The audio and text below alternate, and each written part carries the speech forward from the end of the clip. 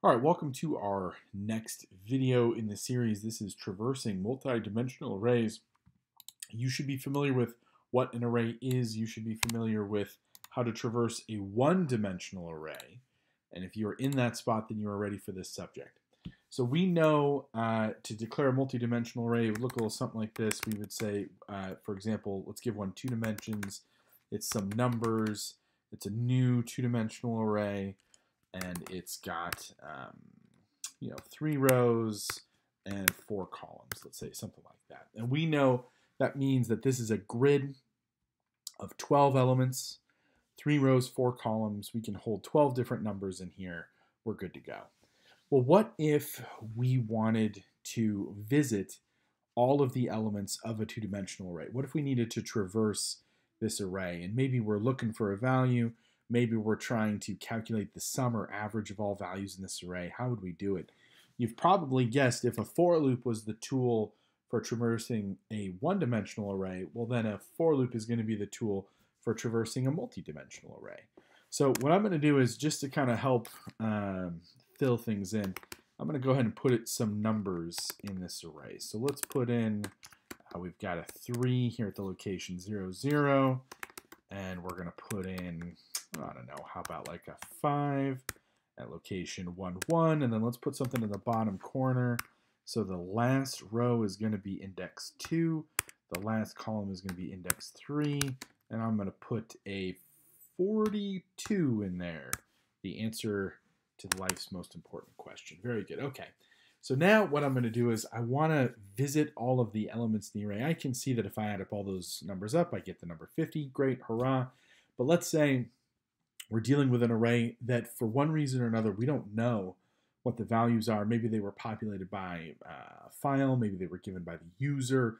There's a lot of reasons we might not be sure what values are there. I want to go ahead and sum up the values in an array. How would I do that? Well, to visit all the elements, we would have to say for int I equals 0, I less than, and this is the part that's going to look familiar, we're going to say nums.length. Nums.length. Length. And this should look correct for how to visit a one-dimensional array. But as we know, I can't just ask for nums of 0 and nums of 1, because in a two-dimensional array, nums of 0 is referring to a one-dimensional array. Nums of 0 is a row. It's the first row. And so I don't want the whole row. I got to be able to go number by number down that row. So a two-dimensional array is going to use a two-dimensional, a nested for loop. So it's going to look a little something like this. For int, remember, if we're nesting, I is in scope here. I can't use I as my index. So I'm going to say int j, the letter after I. J is 0. J less than, and you might think that the answer is nums.length. And if you pause and think about it for a second, you can see that there, oops, nums. Little Lincoln Park cropping up right there. You can see there's a reason why this isn't going to work. And it goes back to what we talked about in the last video, which is that nums.length answers the question, what's the number of rows? But if I want the number of columns, I'm going to have to say nums of 0.length. Nums of 0 is that first row, and I'm going to say, okay, how many number of columns? So I actually right here have to say nums of 0. And I'm actually going to revise that even further here in a minute, but set that aside for a second. Let's talk about what's going to happen. What are the values of I and j when this thing runs? I'm going to go ahead and make a little variable table right here. And when this thing starts out, I holds the value 0, and j will take the value 0 after I gets the value 0.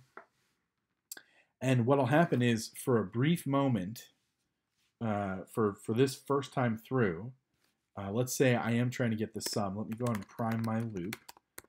And I'm going to say sum plus equals nums of I, j.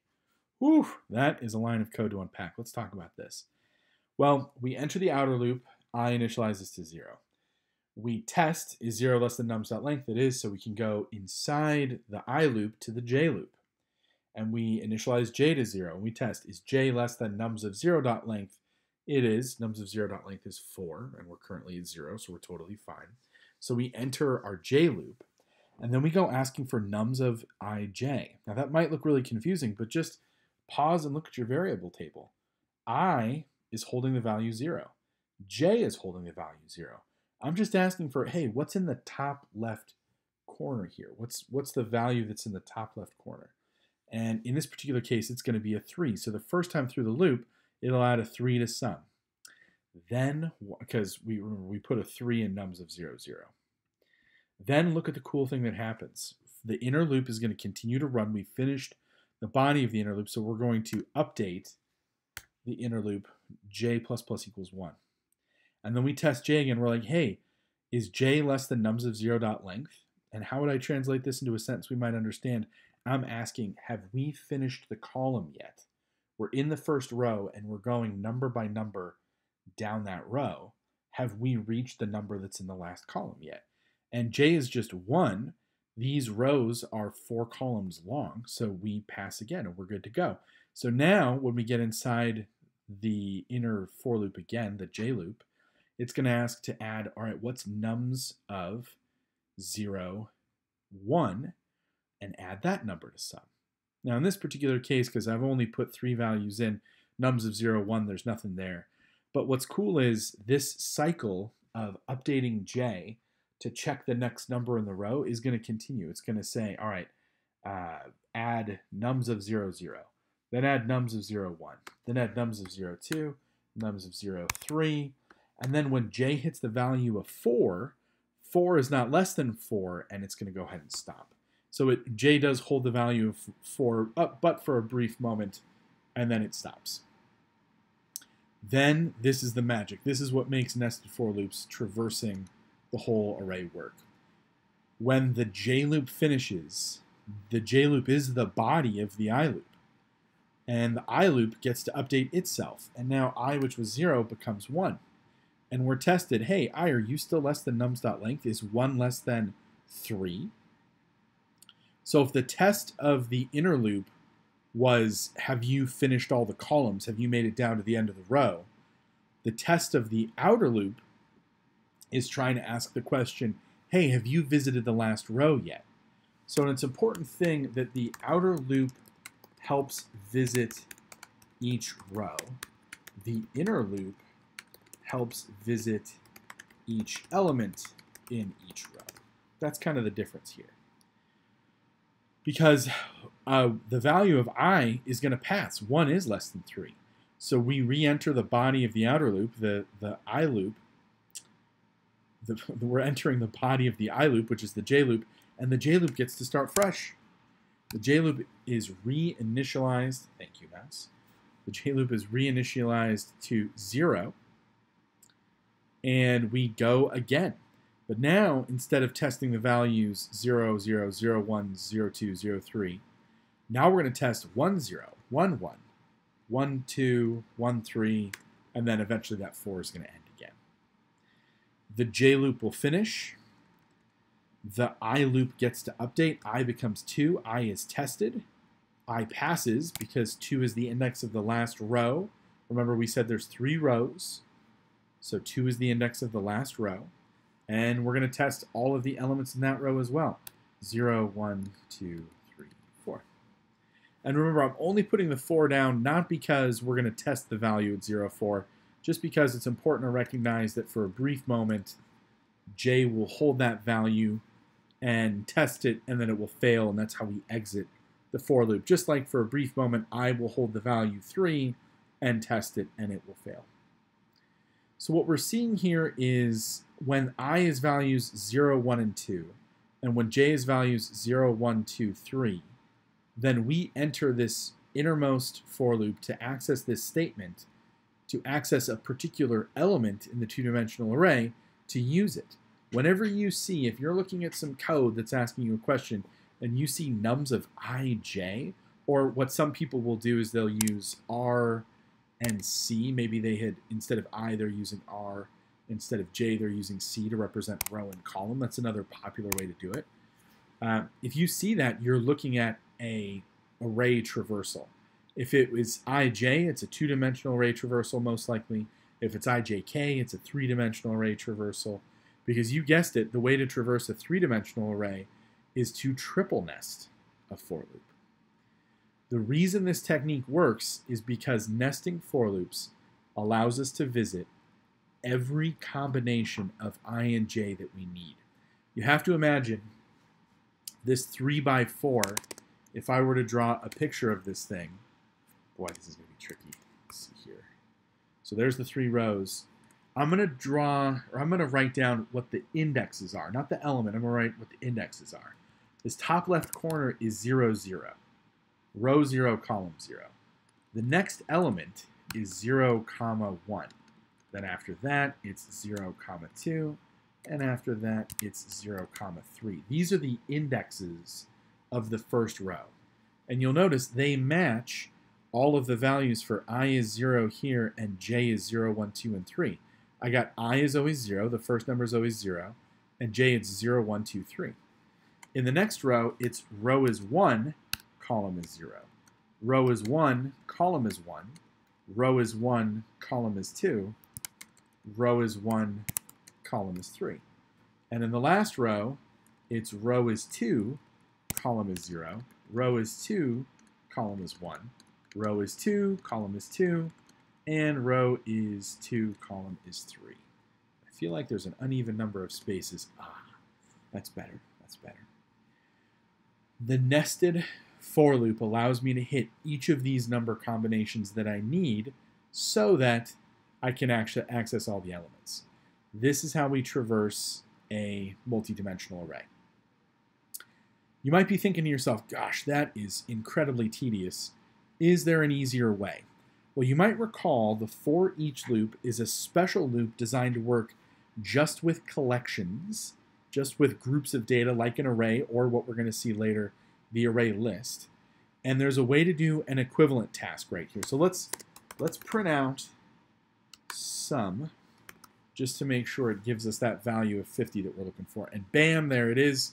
It added up the 3, the 5, the 42, and 9 other zeros in these elements, and we got our 50. So we're good. Well, what if we instead wanted to use a for each loop? Let me show what that's going to look like. I'm going to move my variable table. Oh, no. I should have just moved the print statement. There we go. So here's what you would do if you want to use a for each loop. And remember, the rules of the for each loop are you can only use a for each loop if you intend to retrieve information from your array. You're not meant to change the contents of the array with a for each loop. If you want to do that, then you need to have access to an index, and you might as well just use a for loop anyway, because the for loop's going to have an I and a j, whereas the for each loop is not. So if you're just trying to read from this multidimensional array and you are comfortable visiting every element, you don't want to skip elements, you don't want to go every other element, you don't want to skip particular rows. If you're comfortable visiting every element, this technique's going to work. So how do we accomplish this task with a for each loop? I'm going to say for, and then remember the format for this is I say a type, and I identify the type of element that I'm going to pull out of this thing, and then I say where I get it from. Well, remember the outer loop's job is to visit each row. So the element that I'm going to pull out here is going to be a row of values, and a row is a one-dimensional array. Okay. Typing is good. There we go.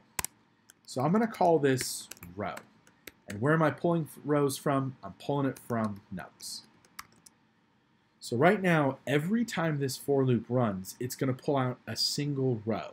And that row, in the case of nums, has got 4 values in it, right? There's 4 columns in our little 3x4 rectangle. So now I got to break down every row. Just like the J loop helped to break down every row, I need an internal for each loop to break down every row right here. So I'm going to say for int, I'll call it n. For int n in row, and bam. Now look at how much cleaner that looks. I'm not getting stressed about nums.length or nums of 0.length. I'm not having to manage which one's the I variable, which one's the J variable. I'm not worried about if I accidentally switched them and then I've got a whole nother nightmare of a problem. I can just say sum plus equals n, and I'm done. These are equivalent. These currently do the exact same thing. And before you get all excited to use the for each loop every time, remember, it has got restrictions. You're not changing anything in the multidimensional array, and you are not skipping anything. You are committed to visiting all the elements in order, from row 0 to the final row, from column 0 to the final column. So this is a really valuable way to do it. And this leads me to the last thing I want to talk about, which is there can be, in multidimensional arrays, sometimes you want different number of elements in each row. And this is called a jagged array. The truth is, in my experience, they're not as common. I don't think they're as common on the AP test, though I think there have been jagged array questions on the AP test before, and we can talk about that later. I also don't hear about them being used in industry as often as regular one-dimensional arrays or rectangular two-dimensional arrays. A jagged array is where I say, all right, give me a two-dimensional array. I'm going to call it jagged, but you could, I mean, this again, this is an identifier, it could be anything. But I'm going to say, I know the number of rows I want. I want there to be 2 rows, but I am not sure how many columns I want to have. And the crazy thing we can do right here is I can say, all right, you know what? First row, jagged of 0. Remember that represents first row. Let's give that thing 4 elements. And then jagged of 1, which is the next, and in this case, last row, let's give that thing 7 elements. And if you can believe it, this compiles. I'll show you what it looks like. Let's go ahead and comment out this. I'm going to use that arrays.deep toString trick.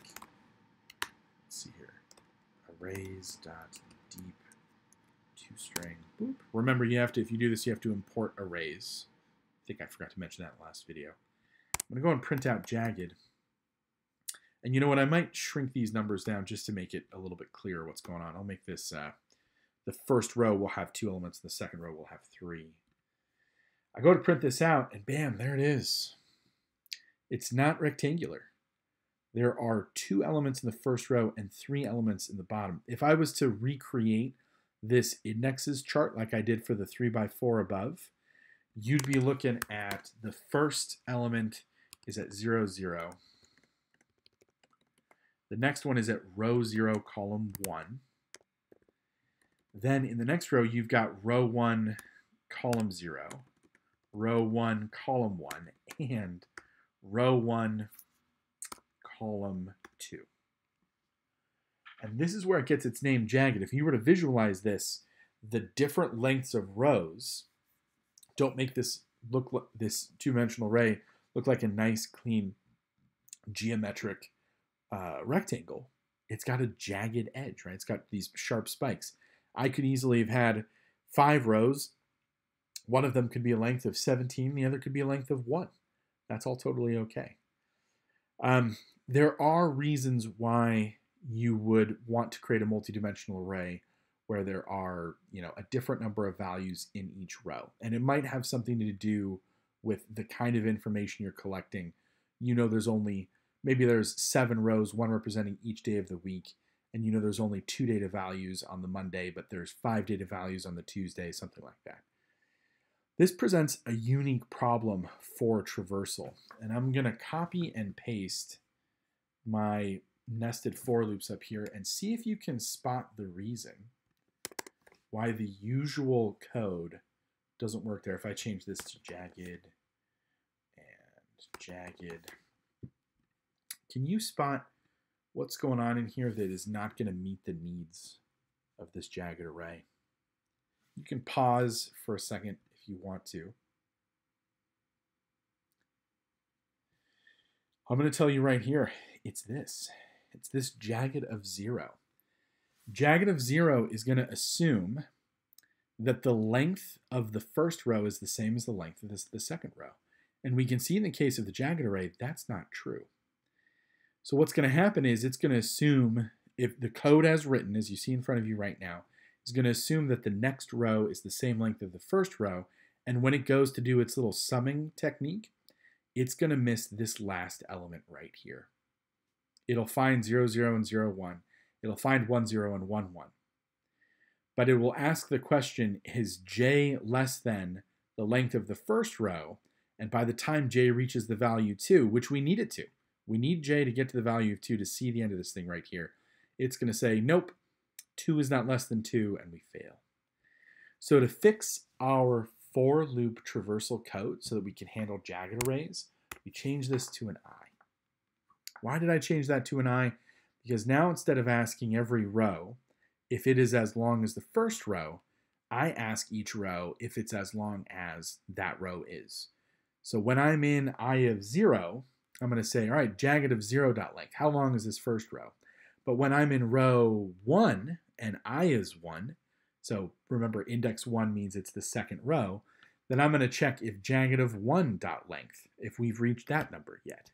So this is a little tip to make sure that you when you're doing your multidimensional array traversal with nested for loops, make sure your outer loop goes to name of array dot length, and make sure your inner loop goes to name of array of I dot length. That'll make sure, just in case the array you're traversing is jagged, it makes sure that you get everything. What's really, really cool about the for each loop is that when we pull out each row and we ask our inner for loop to visit each element in each row, it takes care of the jaggedness for us. It knows the nature of the for each loop is it's like, yep, I go from the first element to the last element. It's doing all the worrying about length and index for us. So for that reason, as long as you're comfortable visiting all the elements and not making any changes, for each loops are often a really slick way to traverse jagged arrays. Okay, that was a big one. Thanks for watching.